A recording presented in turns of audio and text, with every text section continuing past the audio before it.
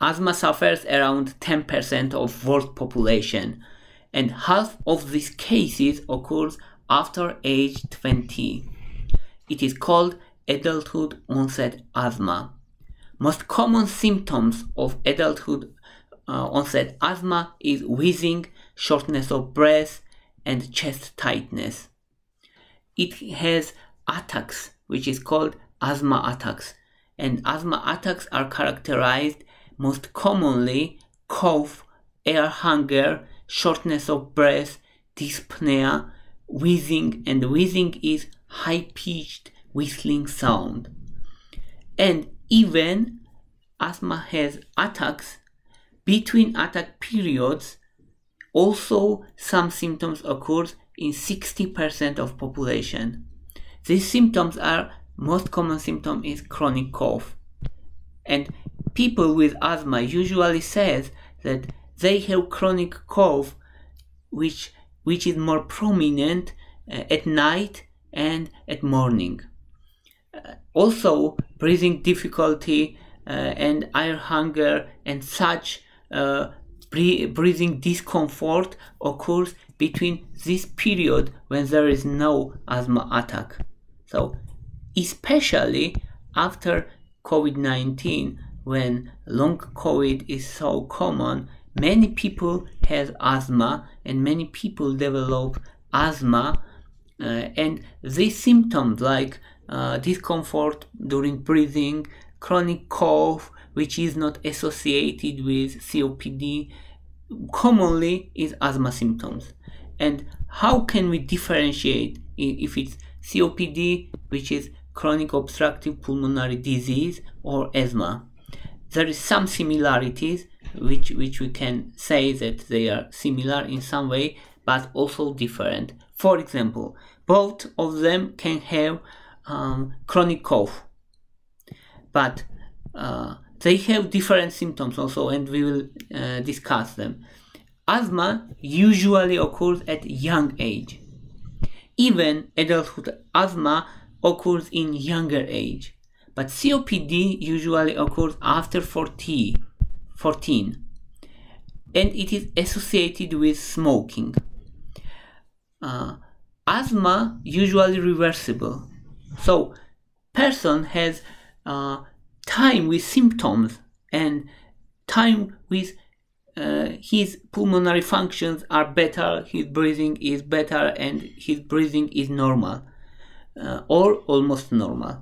But in case of COPD, symptoms worsen over time, and it's usually constant, not important improvements. Of course, COPD has its exacerbations and recovery periods, but this type of reversible process is more prominent in case of asthma. Asthma has triggers. Triggers can be exercise, triggers can be cold air, or it can be allergic, it can be dust, and such triggers is not common in case of COPD. Of course, in COPD, constant smoking or getting some irritants is common also here, but there is no prominent triggers. And in case of asthma, we have such triggers. And in spirometry, also different. In case of asthma, spirometry is normal or around normal, near normal.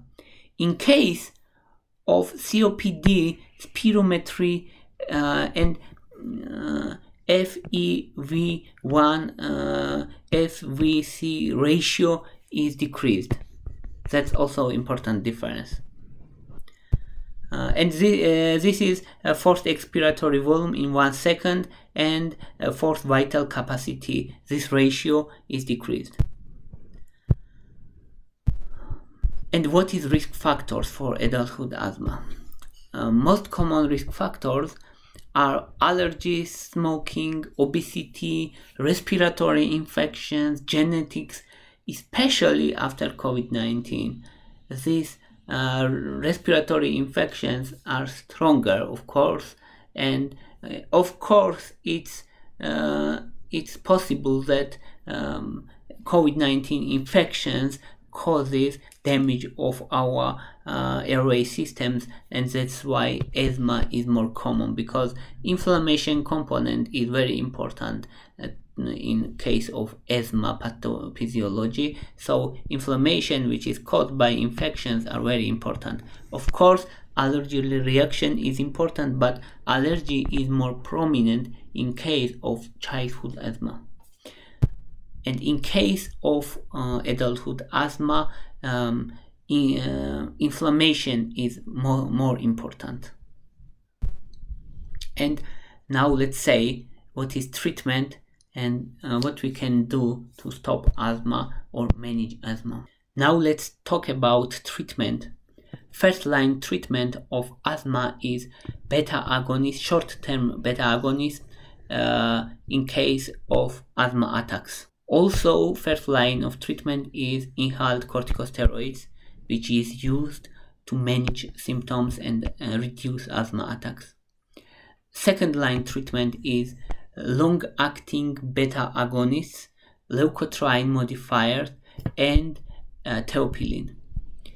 Also, here is important things that, of course, asthma should be managed by classical medicine and by conventional treatment, and you should never use herbal supplements as a substitute of conventional treatment. But we have some researches in case of Boswellia serrata and ginger that they have anti-inflammatory actions and they improve lung functions in case of asthma. So we have some researches, but this research is not big enough to implement this treatment in guidelines or in official recommendations. But these two herbal supplements have anti-asthma effects and they improve lung function. So they are important, I think. Also, magnesium and vitamin D have its role because sometimes deficiency of vitamin D increases risk of asthma and asthma attacks. And magnesium also important muscle working properly in trachea and bronchial tree. And there is also techniques, for example, pursed lips technique and diaphragm breathing technique, which can use as an additional treatment or additional procedures for alleviating symptoms of asthma.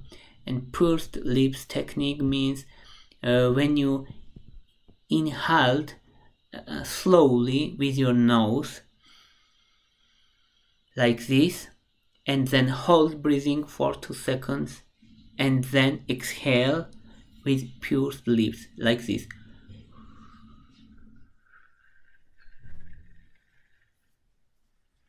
Slowly. And breathing with diaphragm means when you sit, of course, your shoulders and hands should be relaxed, and one hand on chest, another hand on abdomen or stomach, and you should inhale with nose, and you should feel this inhalation, and your stomach should rise like this, and you should slowly exhalation, and your stomach also should be pressed. It's this case, depressed. During inhalation, stomach should be raised. During exhalation, stomach should be pressed. That's the idea of diaphragm breathing. This technique also helps asthma cases. That's all for today. Thank you for your interest. I'm Kote. If you like my videos, please thumbs up. If you like my channel, please subscribe. Thank you very much. Bye for now.